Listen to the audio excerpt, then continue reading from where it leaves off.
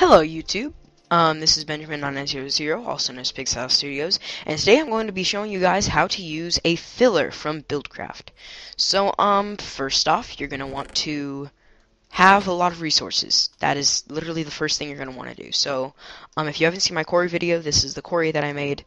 You don't really have to use a quarry, you can use any resources you want. I've chosen mainly sponge, as you can see. And just threw a couple other things in there just to demonstrate. So yeah, other important thing is you have to have the filler. Go ahead and craft that, and then you can move on to this next step. So, what fillers, unlike quarries, when you place them down, they give you no specifications to where they're going to go. They do absolutely nothing when you place them down. So you're going to have to use landmarks, and instead of only having to use 4 for each corner of the specifications where you're going to need 5, because the filler is a 3-dimensional area, so you're going to need one that goes up, and then you're also going to need the ground level. So we're going to go 4 up, or just a couple up. We'll make it a little bit higher, like that. And, now, a lot of mistakes people make is they go like this, they place the landmarker on the side like that, but then they place this one here. Now, these two will not connect right. I mean, like, they connect now, but they won't connect right when you connect all of the torches together. So if you go one here, we'll just go out here, then we'll go out to here, and then go out to here. So, if I were to press this one, that one will not connect. Watch. It needs to make a box shape to show how high you want it to be. So what you have to do is you have to come over here to the one that's next to the one that you made the wall with, and place it on the wall too. So now it will work. There you go. It made a box shape. So now that it's made a box shape, you're going to want to place your filler, just like the quarry, on the torch. So there you go. You've set up the specifications to where your filler wants to be. So you can either fill up the filling resources manually, or you could have it pumping from something like a chest into it. So I'm going to show you how to do that today. Oh, I forgot the transport pipes again. That's okay. We got creative. Alright, so, once again, you're going to want a wooden transport pipe and many cobblestone transport pipes, depending on how far you're going. So, you go ahead and put your wooden transport pipe on the chest, and then you have the cobblestone transport pipes leading into your, we'll go like this, leading into your filler. So now that that's leading in, it will not pump by itself. You have to have something to pump it. So to do that, you need a redstone engine. And then redstone engines need no fuel. You can't even open them. But you power them with redstone. So they go like that. And then redstone engines can't really power things like quarries and fillers. So they aren't OP. Just because they can't have any fuel. So you can hook multiple redstone engines up, so it goes a little bit faster. And, yeah.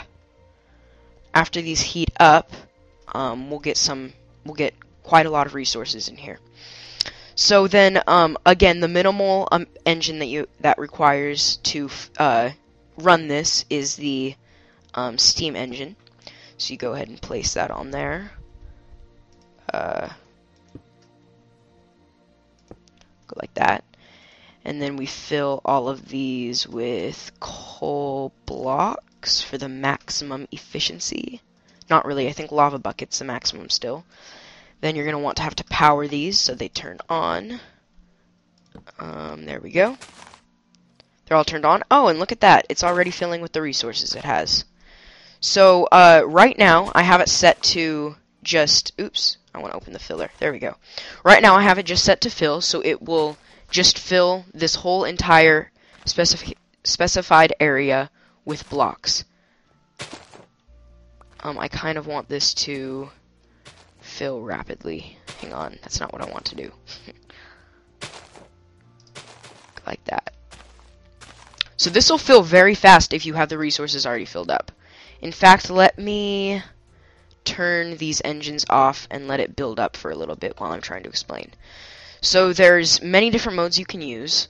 There's fill, there's flatten, which if you can see the little icon, they're all different. But anyway, flatten is the dark area is where the blocks will be, and the white area is where no blocks will be. So the flatten one, you can see it kind of just does a small percentage of the hey, excuse me. Okay, sorry about that. It just does a small percentage of the specified area that you have. That's not flatten. That's flatten. It does most of the area that you have. And then horizon is what I was just talking about. It's the small specification of what you have. Pyramid makes a pyramid. That's a really cool one. Stairs just make stairs going in a certain direction. A box is a hollow. It makes a hollow fill.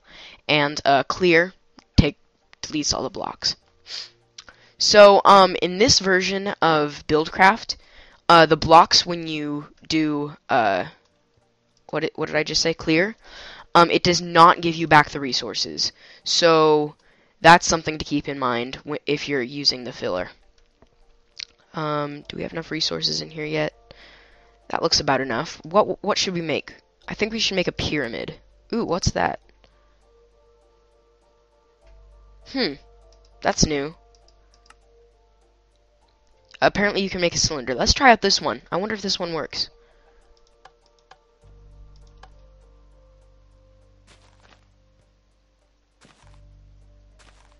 Something's happening. I'm assuming this one makes a cylinder. Excuse me. That was not meant to happen. I should have turned off my Skype before I did this. Yeah, it looks like it's gonna make a cylinder. That's really cool. That's a new one. That must be a test one right now. But yeah, you can make the cylinder.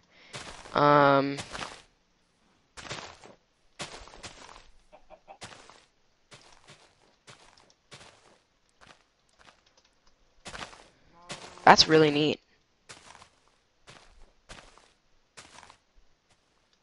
But anyway, so you can make cylinders, you can make stairs, you can make the hollow boxes. There's a lot of neat things you can do with this filler. As far as your imagination can take you, that's how much it could do. So, yeah, let's see if there's any weird ones like that. Just flatten horizon, pyramid, box, clear, fill pattern, dot cylinder. Yeah. Cool. So yeah, this was the filler tutorial. I hope you've all enjoyed. My name is Benjamin9900, also known as Big Sow Studios. And yeah, thank you guys for watching. I appreciate it. So yeah. Bye-bye.